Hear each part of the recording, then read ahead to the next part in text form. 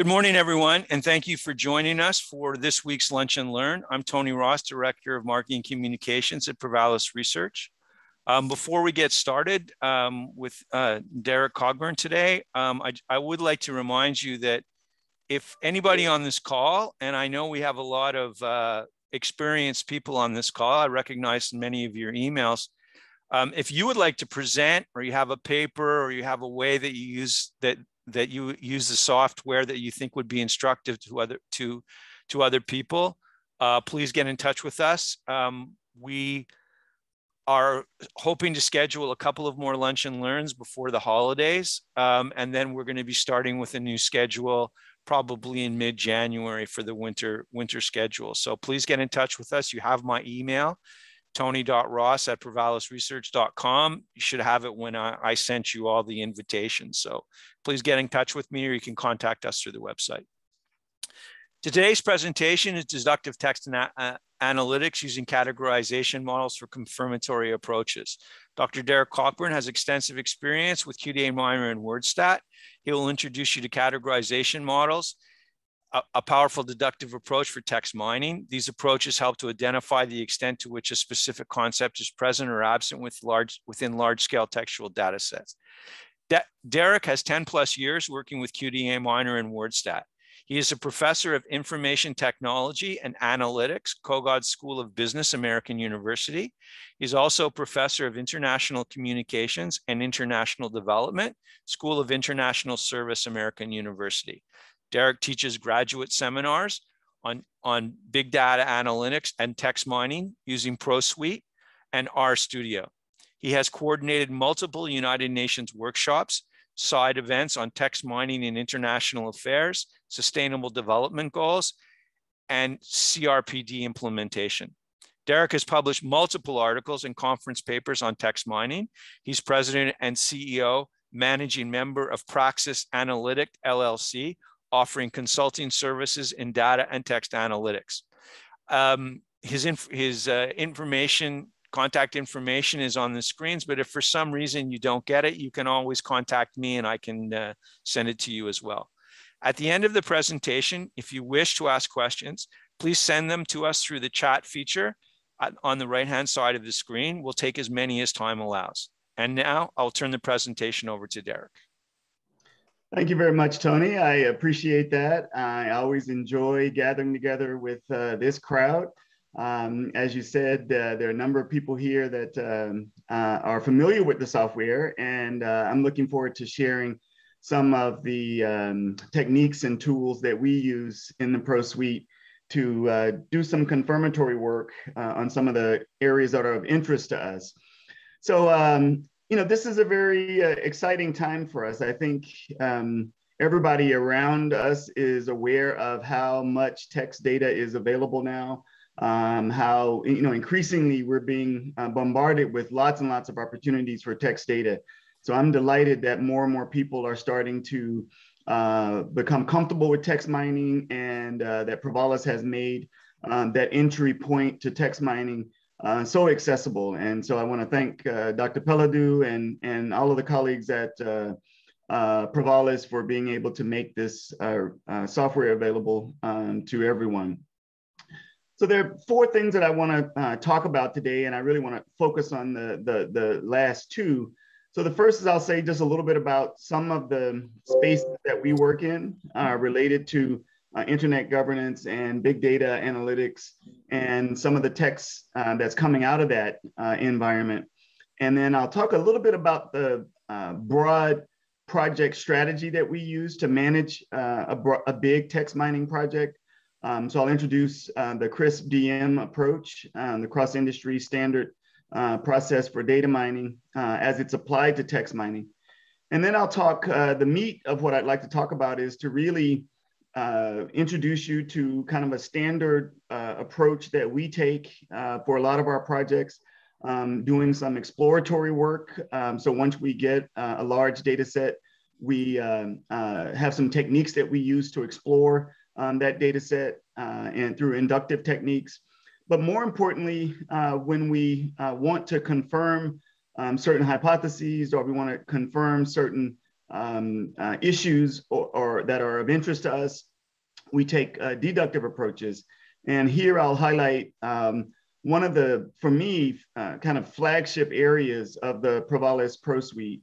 And this is categorization models. And I'll talk about building multi-level complex categorization models or dictionaries, as well as using some existing dictionaries as well. And then I'll say a little bit about applying some of these techniques to 12 years of transcripts with the Internet Governance Forum, which is, I think, exemplary of some of the ways in which these tools can be used. So that's my plan for the next 35 minutes or so. So first, in terms of Internet governance research. So Internet governance is an interdisciplinary research domain that really took off around the World Summit on the Information Society. A lot of people have been studying Internet governance through legal, technological means. Recently, the terms around cybersecurity have become a little bit more prominent. So within Internet governance, you'll see that there are a range of cybersecurity concerns that people are raising. So within the World Summit on the Information Society and its follow-up organization, the Internet Governance Forum, tremendous amounts of text-based data has been generated. One of the nice things that has happened, as you know, I do work on accessibility. I'm the founding executive director of our Institute on Disability and Public Policy as well. So the fact that so many organizations are making transcripts available from their conferences or meetings is a real benefit for text mining. So in Internet governance, we have those transcripts from, at this point when I did this study, 12 years of the Internet Governance Forum and continuing. But we have organization and committee archives. There have been some really interesting Internet governance committees, very high profile, that make their archives available. So their email mailing lists, all of their meeting notes and minutes, and a range of other blog posts and things like that. We also have reports and speeches, social media, legal documents, treaties, so all kinds of text that's available for this area of Internet governance research. So when we have access to this kind of data, it puts us in the realm of big data, and we can talk about what that means and how we look at it. And we talk a lot about what we call the relative nature of big data, because text doesn't really take up much file size. So you can have an enormous amount of text, but it doesn't take up much file size. And so when we have this kind of a large scale data project, we manage our projects through this cross-industry standard process for data mining. And so this is a pretty typical life cycle for a data mining project, whether you use that term or not. So starting first with thinking about what's the purpose of the study. And sometimes this is one of the hardest parts, is to figure out how can all of this computational power that you have access to, how can it actually help you answer the questions for your study? So that you have to frame the problem that you're addressing and the questions very carefully, so that the techniques that you're using will help you answer those questions. You want to be familiar with the data that's available. So you want to identify and be able to bring that data in.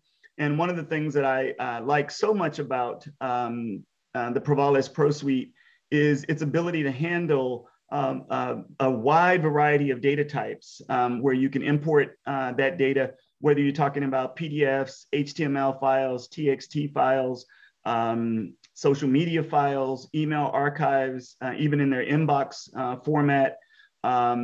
A whole range of data types can be brought in to the Provalis ProSuite. Many of those, you can harness the metadata in those files to create variables as you import the data. You also can set up rules to be able to create variables based on rules that you set up as you import that data. So that aspect of the ProSuite is really phenomenal.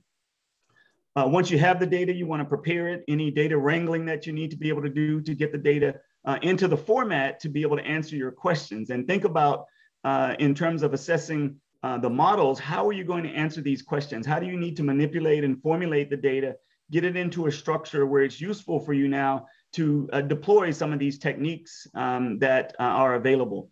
Then you want to evaluate the findings and deploy the results, including making recommendations to organizations, thinking about setting up dashboards where people can have a series of metrics that they might want to use and look at, and then repeat the study if you need to, or look at future research. So that's sort of the standard process that we take when we manage a large scale project. And when we take a project like that, we think about these key inductive and deductive techniques. And on the inductive side, you think about being given or having access to, or scraping, or however it takes, a large text-based data set. And one of the questions that we might have is, what's there? What's interesting and important about this data set?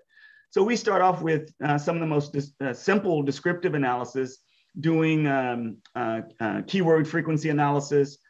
We also employ term frequency by inverted document frequency to try to identify those important words that are in a data set. This can be very, very powerful. It's a simple technique. The visualizations for this are simple. You've probably all seen word clouds and things like that, and how frequently they're used to give you a sense of what's in a data set.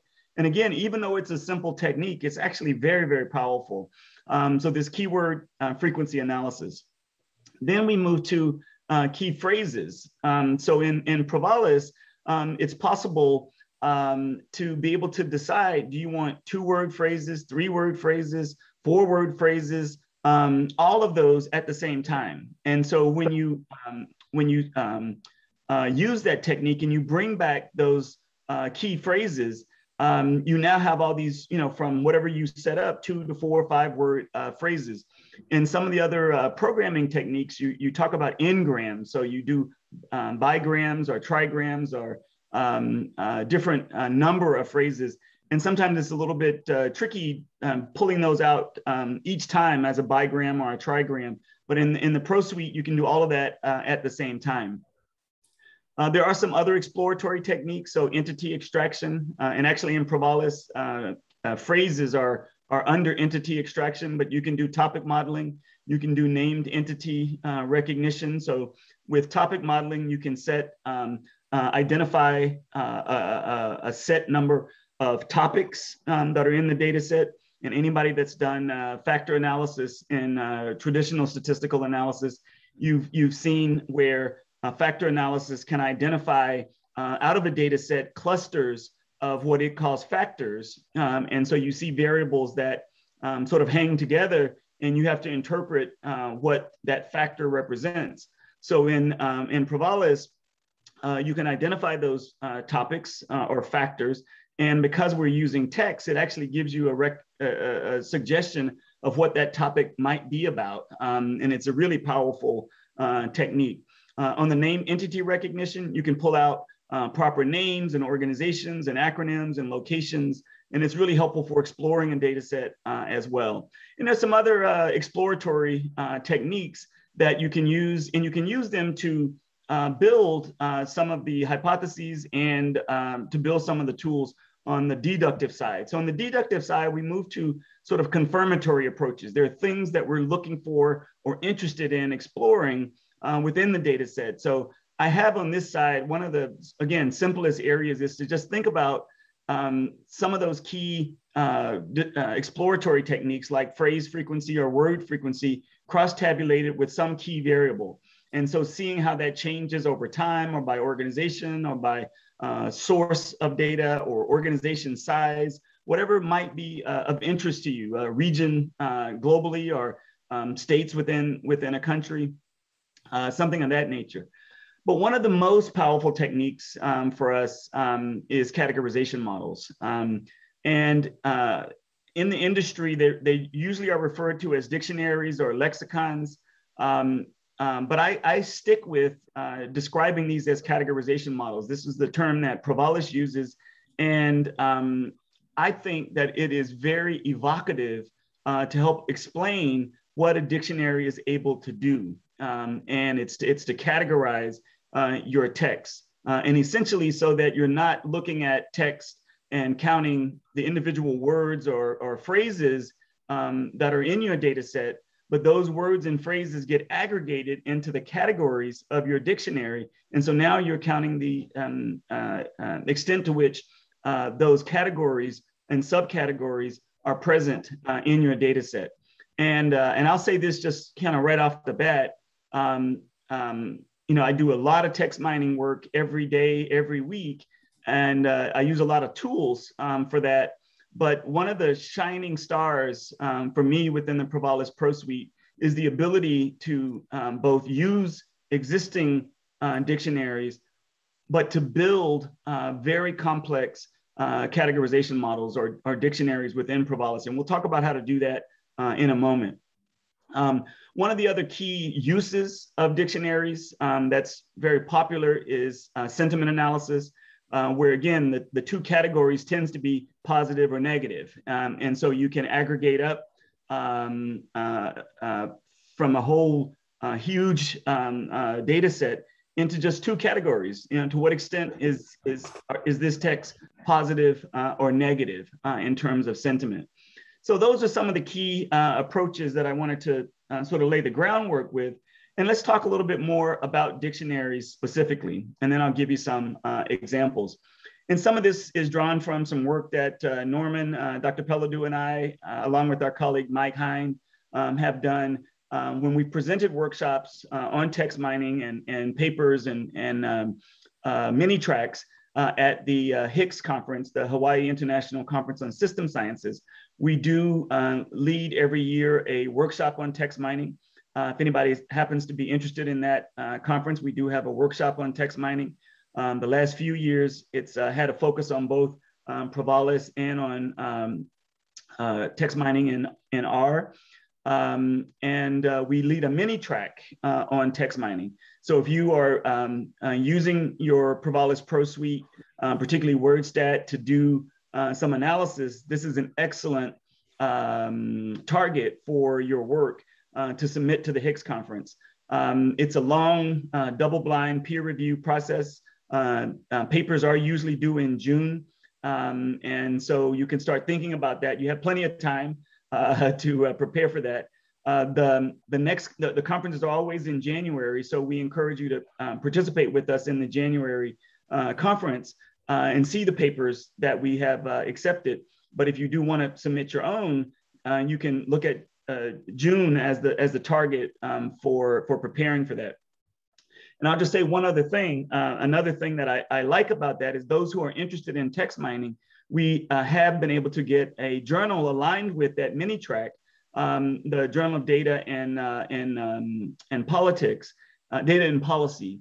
And so papers that get accepted into the HICS conference can have a fast track into kind of a text mining component within that journal.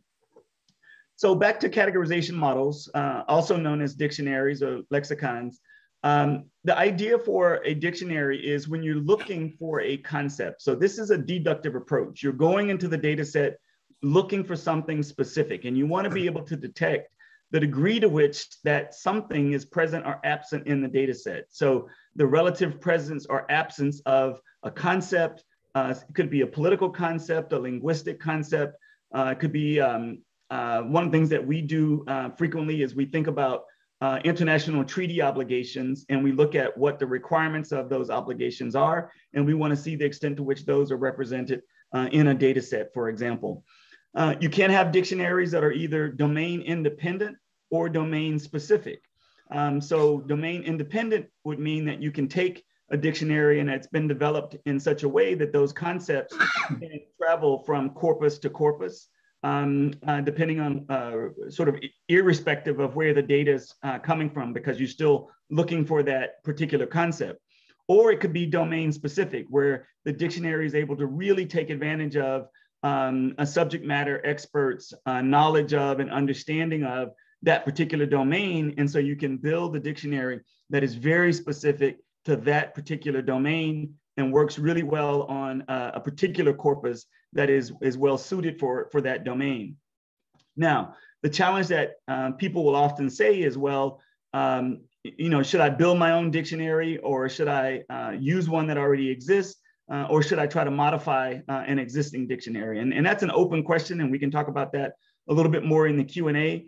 And the answer is that it varies. If you have a team that has a deep level of knowledge and subject matter expertise, if you have resources and if you have time, you really can build your own dictionaries. You can build relatively simple dictionaries, or you can build very complex dictionaries. And again, this is where, for me, Provalis really stands out, kind of hands and feet above many other techniques in the ability to build complex dictionaries with multiple levels, categories and subcategories, words and phrases and rules, to be able to identify and segment out confusion in words and phrases that you're looking for, and dealing with this idea of polymorphy in language. So you can use existing dictionaries as well. So there are a number of these existing dictionaries that are around. Provalis does a great job of aggregating a lot of these dictionaries on its website. And many of them are free to download and use. Some of them you are required to license in order to use them. And if you look in that last column there where it says dictionary structure, this gives you a sense of some of the complexity that can go into a dictionary. So if you look at, say, this dictionary of rational and normative words in employee management techniques. So in that dictionary, you've got two big categories, but you've got 1,781 entries and 23 subcategories into those two categories. But remember what I said earlier, what a dictionary is going to be able to do is to allow you to not just not look at the individual words and phrases that are in your data set, which is easy to do in this sort of statistical text mining approach. But what this is going to do is to aggregate those words and phrases as they fit into these categories. So you can have a huge data set that you can go in and say, what are these two categories? Some of these have, thousands and thousands of entries in these various subject matter oriented dictionaries. So, regressive imagery, job descriptions, the linguistic inquiry and word count, the Loop dictionary, dictionary of anti-elitism. So there are a range of these dictionaries that are possible. And I wish that there was even a larger repository of these dictionaries that were available. So if you look at this Loop, the linguistic inquiry and word count dictionary, it's got 6,400 words in it. And so if you look in Provalis and say, how do you build a dictionary like that? What does it look like under the hood? So it's very easy to think about how do you build a dictionary by starting with the top categories that you want to aggregate up to. So in this case, the Luke has 4 big categories. So linguistic processes, psychological processes, personal concerns, and spoken categories. So these are the 4 categories that they're interested in the Luke. So for each of these, you can now think about, okay, if I focus on linguistic processes, what are some of the subcategories of that particular concept? And what are some of the subcategories of each of these other concepts? And you can keep doing that until you get down to the actual words and phrases. So this is what it looks like when you drill down. So you go back here 1 second. So you take psychological processes, and then you can drill down into all of these subcategories of psychological processes. And then you can drill down even further in one of those subcategories to the actual words and phrases. So if you look here, those words that you see there, so except and the one after it means that anytime the word except appears, it's going to weight that with a 1, and it's going to count it as positive emotion. The except with an asterisk after it, let me just pull up my, my pen here. So the except with the asterisk after it means it's a wild card. So anything that starts with the letters ACC, EPTA, anything after that, it's also going to count it.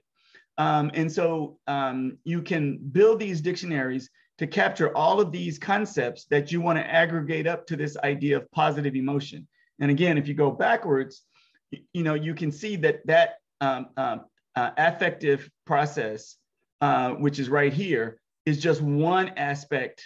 Positive emotion is just one aspect of this affective process, which is just one aspect of psychological processes, which is one aspect of this psychological processes. So you can see why the idea of calling this a categorization model or a categorization dictionary is so powerful, because it's these categories that you're building in.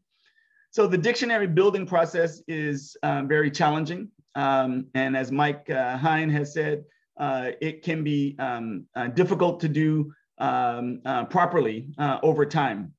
So it requires both domain expertise and text analytic skills to be able to be effective and being able to leverage this technology. There's not a lot of documented prescriptive advice for these dictionaries. So Norman's paper is one. This paper by Bengtson and Zhu, and the paper, several papers by Mike Hein, our colleague, really helped to talk about this dictionary building process. But there's not a lot that's very prescriptive about how do you do it. So there's some best practices that one can consider. You can have manual processes, or you can have automatic processes. And I'm not going to spend a lot of time on this. We can come back and talk about this a little bit later. I'd like to get to the case study to make sure we can talk about that within the time that we have. But the point here is you can rely on some of the tools within WordStat to be able to help identify certain categories, to identify certain themes. So you can build that from within the data set itself, or you can build the dictionary based on theory of what you're looking for in the data set. So there are a range of tools that help you do this in the dictionary development process. So clustering and topic modeling can help with that. The frequently occurring words and phrases can help you with that. Identifying named entities, as I said, people, places, persons, things, acronyms, all of those could be built into a dictionary. You can also use things like a thesaurus or a database that helps you identify related words. You also want to be able to identify misspelled words and different ways of using words and word inflection. So this dictionary development process, starts from this objective clarification, creating a corpus, pre-processing, identifying the categories, extension of the dictionary or simplifying the dictionary, and then validating the dictionary later. So let's talk a little bit now about applying this dictionary in a particular context. And in this context, as we were saying, you want to be able to have some level of expertise in that particular domain.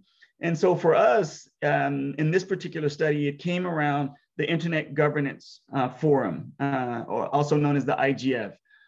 We published this study in our book on researching Internet governance by MIT Press that came out about a year or so ago. And the idea for the Internet Governance Forum is that this is the kind of big international conference that draws together public sector, private sector, international organizations, developing countries, civil society organizations from around the world. The IGF itself was established at the end of the World Summit on the Information Society and has been held every year since 2005. Obviously, the last 2 years it's been held remotely. So the IGF made a decision to make transcripts available from all of its conference. This was an accessibility feature, and they have made those transcripts available to the public. And so we wanted to be able to understand 12 years of these IGF meetings. So we asked 3 high-level questions. Each of these research questions gets broken down into sub-questions as we're trying to understand this data set. And you can see that 2 of them are inductive oriented questions. So what are the key themes? What are the key topics and entities that are in this data set over all 12 years? What issues have remained the same and were consistent at the IGF, and which ones have changed? And then we have a very nice deductive question where we're asking, to what extent does a particular model, in this case, the NIST cybersecurity model, is that represented in the transcripts from the IGF? So this is a deductive question using a dictionary to be able to analyze it. So we had 1,020 transcripts from 2006 to 2017.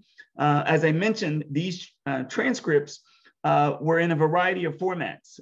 Some were PDFs, some were text files, some were HTML files. So within the Provalis ProSuite, you can import all three of those formats simultaneously with no real problem. And so we were able to bring all of those in. And now you can start to look at some of these inductive techniques. What are some of the key themes? You see human rights as a key theme, freedom of expression, developing countries, keywords such as cybersecurity, women, blockchain. You can look at hierarchical cluster analysis, and you can start to see some very clear clusters that are emerging within this data set. So if you look on the left-hand side, you can see a cluster on child sexual abuse, pornography maybe is one cluster. You look here as kind of an infrastructure cluster. And far here on the right, a cluster on smart cities and Internet of Things. We can also see which of these issues have stayed the same and which ones have changed over the years. We can explore those issues.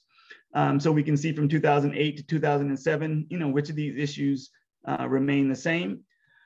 But we can also use a categorization model. We can use a dictionary to explicitly look at this cybersecurity framework. So if you go back to this process of how do you build a dictionary.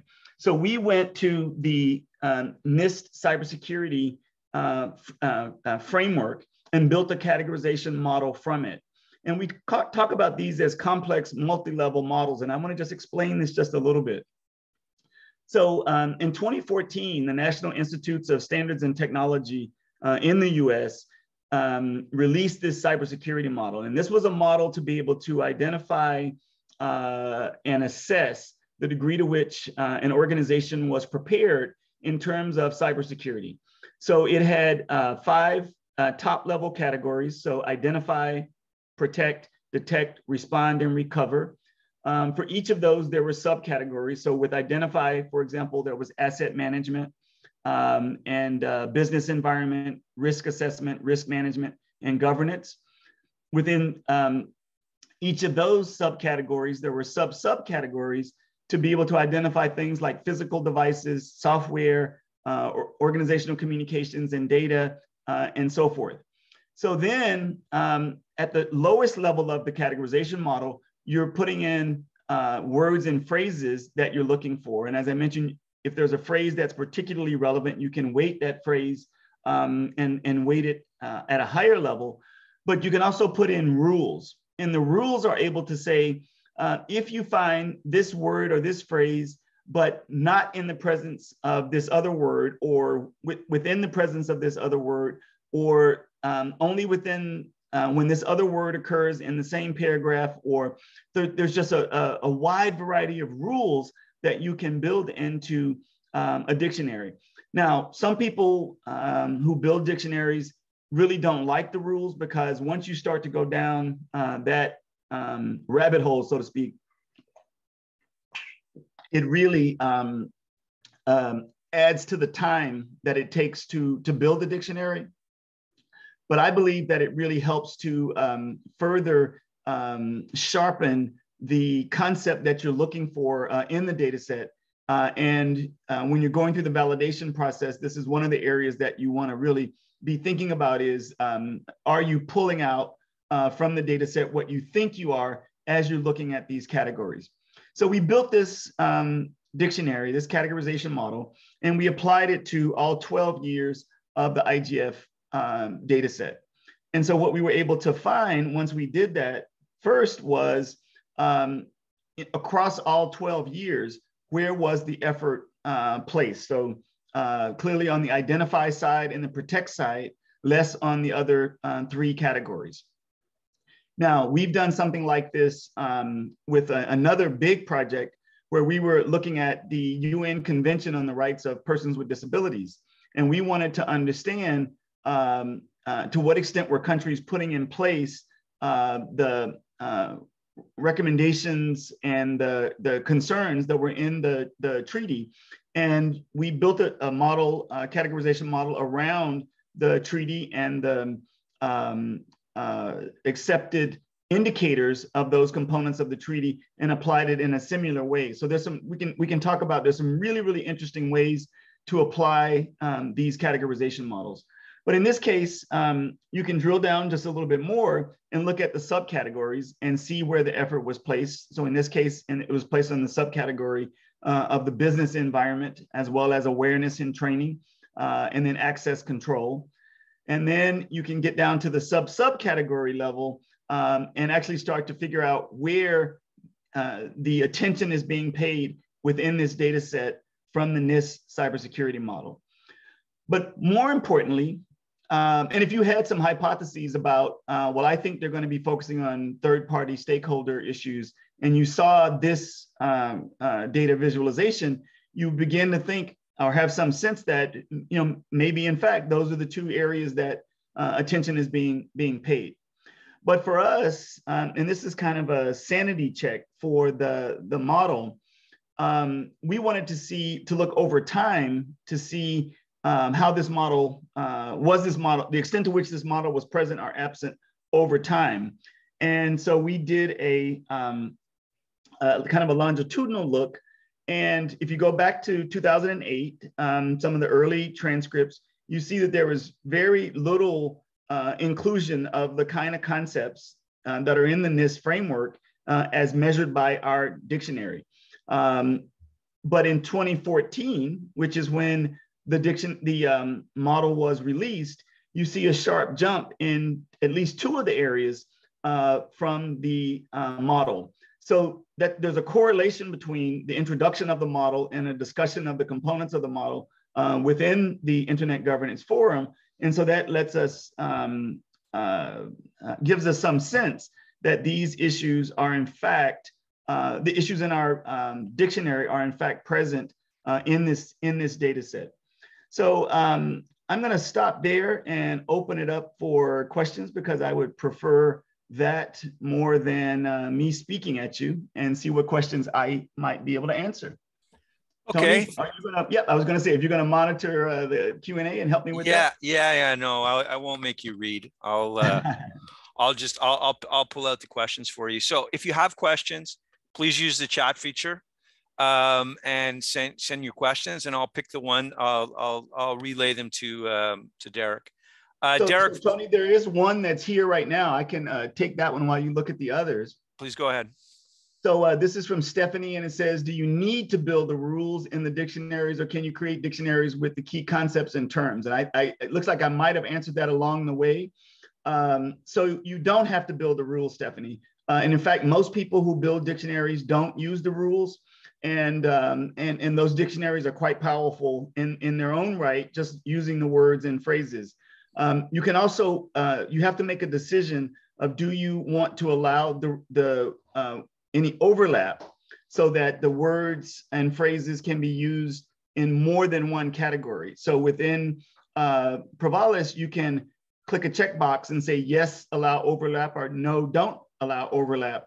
And that'll give you a little bit further distinction in where that category, where that word goes, or which category that word goes into. I'm pretty comfortable most of the time allowing that overlap, but that's a choice that you would have to make. So most people are quite comfortable with dictionaries that are only using the words and phrases. But I do like to build the rules. But as I gave a little warning there, Stephanie, it definitely takes you down a rabbit hole, and a lot more work goes into it. Okay, a question actually about the conference. Is the conference this year going to be virtual? as well as probably in person or both, or do you know? So if we're talking about the Hicks conference, yes, we are. Yeah, the Hicks conference is going to be virtual. Unfortunately, you're sticking a knife in my heart there, Tony.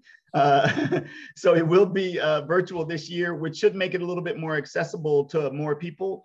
It's usually in January, the early part of January, and it moves around between the Kauai, Maui, and the Big Island. It's the University of Hawaii Manoa Business School that puts it on. But we would love for you to be able to participate virtually this year and start thinking about submitting a paper, which would be due in June of next year. Okay. Now, I have a question that I'm going to ask Norma, if that's okay, Derrick. It's also from Stephanie. Norma, you can open your mic, Tath. There you go. Okay. Yes. Stephanie says, we've built several you might be interested in this as well, Derrick, of course. We've built several domain-specific dictionaries using SPSS text analytics for surveys. IBM no longer supports that product, and I'm looking for a potential replacement. Would the Provalis product be able to read those? And then she further adds, she went and looked, and she said the file extension is .lib. Okay, I have no idea what the LIB file looked like, but what I suggest is that you send us one or a few of those files so that we can look at that. And if you still have access to the software, maybe we could find a way. If we cannot read those files directly, maybe we can find another way to export that and make sure that you move what you got into WordStat. But I have no idea what it involved. I would need to look at the data file itself. So send that to us, send that to support with this question, or Tony can contact you and ask you for at least one of the file, ideally more than one, okay? Stephanie, you've got my email. It's tony.ross@provalisresearch.com, and I'll also reach out to you afterwards. Derrick, how do you treat mixed language sources when using a dictionary? For example, some sources in French and others in English within the same project? So that's an ongoing question, and one that we've wrestled with a lot.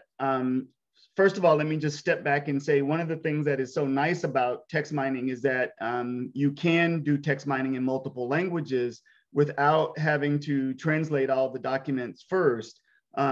Essentially, what you can do is do a lot of the analysis on the documents, look at your results, and then get your results translated. And sometimes that, may mean, translating, 10, 15, 20 words as opposed to, 100, 200, 300 documents. So that's one of the real values of text mining.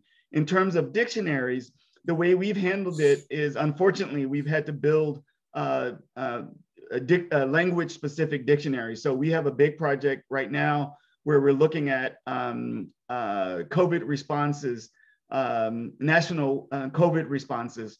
And we have a global stratified sample of countries, including a stratification by language. And so we have quite a bit of data in French. And so we have built both an English model for the UN Convention on the Rights of Persons with Disabilities and a French model for the same thing. Now that was a bit tricky. We built the English model first, and it's it's the most complicated model that we've ever built, because it is trying to. So the first time I built a model in that space, I have a book back here somewhere, right? That one right there in the middle, where we were looking at implementing the convention in Southeast Asia. And so we had research teams on the ground looking at the elements of Article 33 of the convention. So when we wanted to do a global survey of implementing the convention, we built a model that looked at Article 33, which has 3 components. And so we wrote the dictionary to address those 3 components: a cross-governmental collaboration, an independent human rights mechanism that meets the Paris principles, and multi-stakeholder participation, including organizations for persons with disabilities. So we wrote that rule, and then we applied it to the state party reports. And so it was really excellent to see that there had been a lot of attention placed on the governmental collaboration, very little, but some on the Paris principles, and very little on the multi-stakeholder participation. But that was just writing it from our subject matter expertise based on that book of what it meant to implement Article 33. But in this model, we looked at all 50 articles in the convention. So the convention has 50 articles, and each article may have, 2, 3, 4, 5 paragraphs. And so it's a lot of substance in each of those articles. And then there's a global consortium that has come up with accepted indicators for each of those components of the convention. And so we built the model based on those globally accepted indicators. So now you've got this hugely complicated multi-level model that also needed to be translated into French. So we started with the English, and then we had native French speakers work on translating that model into French so that we would make sure we were picking up all of the French documents as well. So, there's that, for me, I think that's good news and bad news on the multilingual front, because you can certainly do text analysis without having to translate the documents. But in terms of dictionaries, that's the approach that we took. Okay, you touched on it in your answer to that question, but and maybe there is much to expand, but somebody is asking us sort of an extension to that, maybe a little bit. First of all, he says, thank you for the excellent presentation. If there are notions, I wanted to know or to understand if there are notions of validating a dictionary through any sort of external consultation with literature, peer review, colleagues. I'm trying to understand what are the standard practices in this regard. I think you touched on it a little bit. Maybe you want to expand on it. Yeah, I'll go into a little bit more, and that's one of those $64,000 questions. Is how do you do that? And I'll say a few things, and there's more. So one of the things is you want to make sure that what the dictionary is pulling out and aggregating is what you think it is, and it's what should be aggregated, and into those categories. So you can do things like pull out keywords in context or quick within WordStat to be able to see what words or phrases are occurring before the words and phrases that you have in the dictionary and after the words and phrases you have in the dictionary. And you can use that to figure out, are there instances of the concept that I'm looking for that are being aggregated into this category that should not be?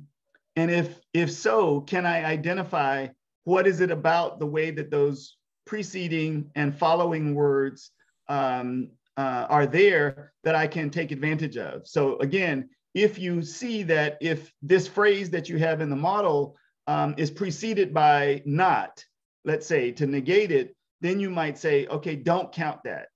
So you can write a rule that says don't count that if it's preceded by this word or if it's followed by this word. So the keyword in context can really help you do that. Another validation technique that we've used is, again, and this goes back to being able to have some level of subject matter expertise, is to say, I know what, you might do a close read of a sample of the documents. And so, or again, if you know the documents very well, you might say, I know that, there was a discussion of this concept in the data. Did the model pull it out or not? And if the model didn't pull it out, you can now go back and look at that discussion and say, I wonder what it is about the way this particular way of talking about the concept didn't get captured by the model. And you can tweak the model to make sure it captures that way of thinking about the concept. I've sort of described, I've frequently talked about a dictionary development as creating a semantic model of a concept. And so if you have an example that exists in the data set, and you can tell if the model is pulling it out or not, that's a way of validating your model. There's certainly other ways to do this. So you can work with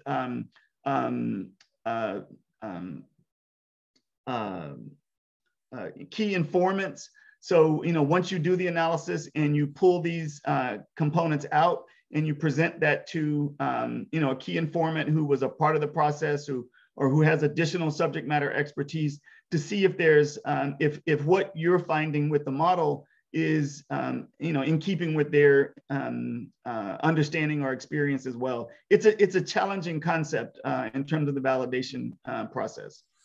Okay, thank you. Kind of a little more basic, but I think it's important just to touch on it or hear what you have to say about it.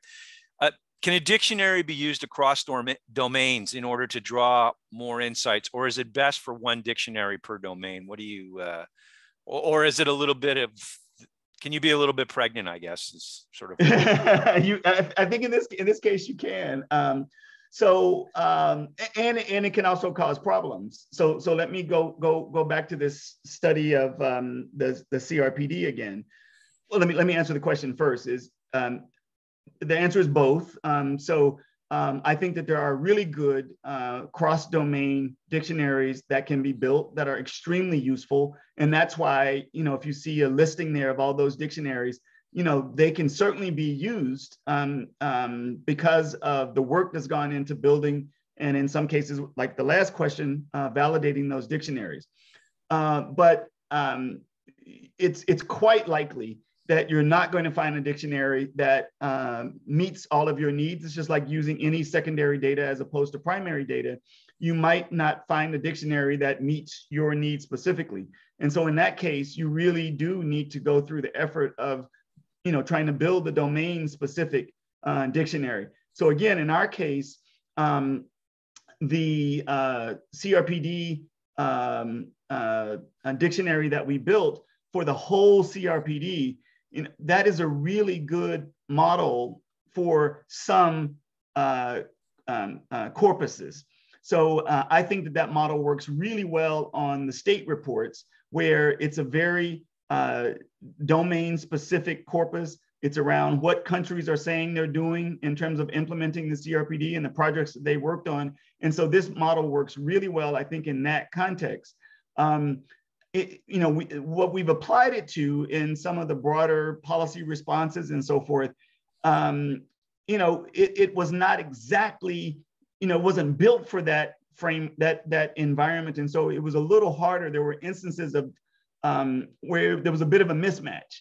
And it's a great question, because as we went into that specific domain, there were more COVID-related specific things that we wanted to pull out that were not in the domain independent dictionary. And we still used it, but then we started building some smaller domain-specific dictionaries for the COVID project itself. Okay, thank you. I keep wondering, not me, but the questioner, I keep wondering if the frequency with which things occur simply just tells us how prevalent they are. How do we go from that to other insights, such as how important something is? How can we control for things like different authors who are more verbose on one topic than another? Does this tell us anything meaningful other than what exists in the text? I suppose, we're getting there, a short way of asking the question is, how do we work out why something is in the text rather than just what is in the text? Well, it's a great question. It's certainly one that people raise all the time. And my answer is every technique has its strengths and every technique has its limitations, and no technique can do everything. So it depends on what kinds of questions you're trying to ask and what kinds of questions you want to answer. And in some cases, this is not the most appropriate technique for some of the questions you might want to answer. It's not a silver bullet that's going to solve any problem you have that you could get from text. So that just has to be clear from the beginning. But there are a number of ways to get at things that are important in text, and not just that they occur frequently. So, there are ways, for example, so the heuristic of TF-IDF, for example, so term frequency is going to give you things that are important because they occur frequently. And this is part of what's called the bag of words approach. So in text mining, there's these two big divisions between natural language processing and statistical text mining. And statistical text mining uses this bag of words approach, which essentially puts all of the words from the corpus into a big bag, separated. I see some of the other questions separated out by documents. That is important to be able to know who was saying what, or which document did it come from, and using those as variables and so forth. So term frequency is going to say, well, the terms that occur frequently are important, right? So that's one way of looking at it, which is what the questioner is asking. But there's a heuristic that is pretty accepted in the industry called TF-IDF. So it's term frequency by inverted document frequency. So it's terms that appear frequently, but not too frequently. And so those are generally thought of as more important from that concept, but that's the simplest way to do this kind of analysis. So it's not just about frequency. In that instance, it's about term frequency or inverted document frequency, but that's on the simplest end of the spectrum. There are a whole range of other techniques that are not just about what is occurring frequently. So topic modeling, for example, is not about the frequency with which something is occurring, or clustering. These is about the relationships between those words or those variables within the data set.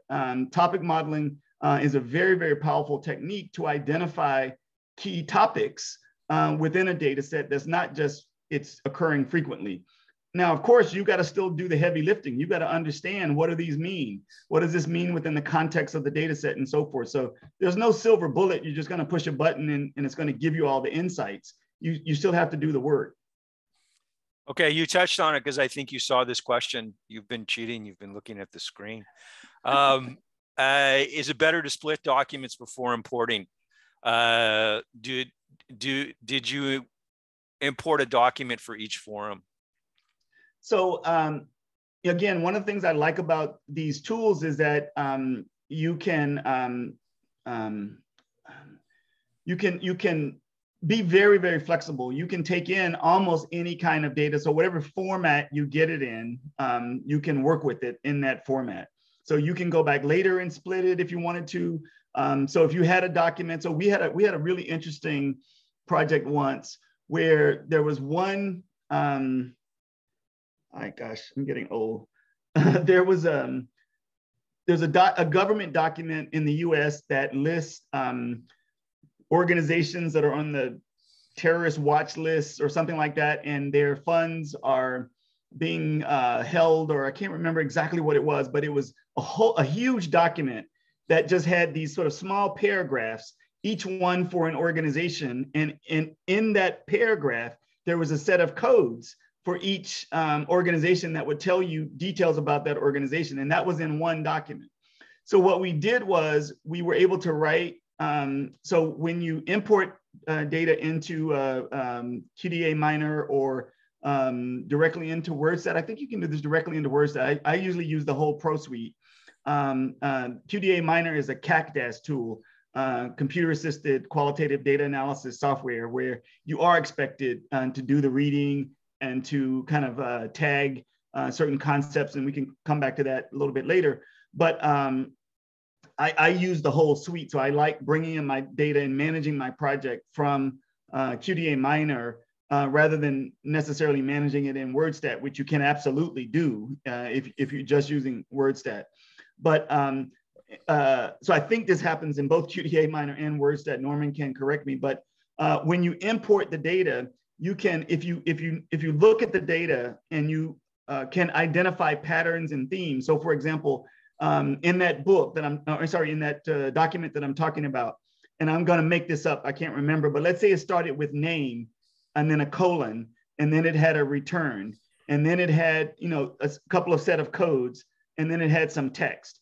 Well, if that structure is in the data set itself, you can capitalize on all of that and create variables from all of that and split each one of those into its own document as you bring it in. And the reason that is valuable is you want to be able to compare across documents. It's kind of like each of those documents could be a case, or could be like a respondent, or could be part of other documents that you build for a particular case. So you frequently are going to want to do that, but you don't have to. But let me just continue this particular point. So when we did that, if you look at that structure, you can write it, and it's pretty straightforward. It's nowhere near as complicated as writing a regular expression, for example, that would capture the same thing. So you can say, you know, when there is the word name followed by a colon, take everything after that and store that in a variable called name, and then take everything on the next line up to the, if there's some structure, up to the next colon, and put that in as the codes, and then put everything up to the next you know, double bullet, you know, then call that a case. And so you could do that on import and create all of those cases and create all those variables as you imported the documents into your project. Did I answer that question? I think I did. I think you did. I think you did. This question gets asked almost all the time when we're talking about dictionaries. And I'm sorry to, I mean, I know the answer, but yes, he said, thank you. Perfect. You answered the question. But I'll ask it anyway. Is there anywhere to go, or maybe the question's better asked, how do you find existing dictionaries? You know, Provalis, we have on WordStat on our website a number of different dictionaries that have been built that we either provide for free when you get the software, or some of them you can, like the Hiller, you can pay a nominal fee to get it. Is there any way to, if you're starting to in a particular field, to search for dictionaries? Or there is, and that, you know, all of you out there, this is an opportunity. If you're an entrepreneur, this needs to be done. So as far as I know, the best place to aggregate those has been the Provalis website, and I appreciate that you guys have all done that. But there are other ways. So if you search the literature and you search for dictionary, you know, text mining dictionary, lexicon, you might find articles that have used a dictionary. So published articles or reports that have used a dictionary. And then frequently in their footnotes or in their citations or references, they might point you to a website where they're either making that dictionary available or licensing that dictionary or something like that. So we started to build our own little collection of dictionaries, but it's going very slowly. So if somebody can crack that, it would be great. Norma just chimed in and they said, yeah, do a Google Scholar search. And I guess, what about, I've tried this a couple of times with limited success, sometimes sometimes not. What about trying to contact the people that wrote the papers directly and say, I'm working in the field and I'd like to, would you share your dictionary so I can use it as a basis to start on mine? Does that work? Yeah, absolutely. I think it would absolutely work. You know, people, you know, put a lot of time and energy into their dictionaries, for example. So the CRPD dictionary, for example, that we've developed, we're not ready to let that be available to the public yet because we're still using it. You know, but at some point, me, like other authors, would be willing to share that as long as it gets cited and you know, referenced appropriately. Okay, and of course, as you said off the top of the earlier answer to the question, if you have dictionaries, anybody out there has dictionaries or knows of dictionaries, we are happy to host them on our website. I mean, we do take a look at them, and Norma looks through them to make sure they're robust dictionaries. But we've also reached out to people who have done papers and said, would you mind sharing your dictionary? And we put it on our website, and we usually, you know, give somebody a a thank you, let me put it that way, for a concrete thank you in terms of hosting the dictionary on our website. There are a few other questions, Derrick, but they're very specific to you. I suggest people who have some of these questions, like to get in contact with Derrick. So there's questions about somebody wants different. There we go. There's your contact information for people who are looking for specific examples of certain things, or you have more specific questions to Derrick. Get in contact with him directly. We're past the time, but thank you very much. Do you have any final comments before we head off? I just want to say thank you, Tony, once again for hosting this and for inviting me. It is always great to share some of the things that I'm spending all my time doing. So, and that there are other people who care about it. So I appreciate that. As I said earlier, this is an exciting time for a text miner. One of the problems is that there's so much data around you. You just start to see all of these potential projects that you could do. And so I'm a big person who likes to collaborate. So look for friends and collaborators who can work with you. And as we said earlier, we encourage you to participate in our community that we're building around text mining and the Higgs conference. So please do keep that in mind. And you can attend virtually. Do you have to pay to attend virtually? I don't know. You did in the past. I'm not sure how they're planning to do it this year. Okay. Anyway, you can go to the website and find out, or you can email Derrick and he'll put you on the list or send you to the right people to find out. Thank you very much, Derrick. It's informative as always. For all of you listening, we're recording this session. We will be posting it on the webinar section of our website, probably by early next week. It takes us a few days sometimes to turn this around. But thank you very much appreciated. Please take a look at, we don't have any other Lunch and Learn scheduled right now, but as I said, we're hoping to have a couple of more before the holidays. So please subscribe to our newsletter. You can do that through the website. Take a look at us on social media, and we hope to see you again soon. Thank you very much. Thanks, Derrick. You're welcome. Take care, everybody. Take care, everybody. Bye-bye.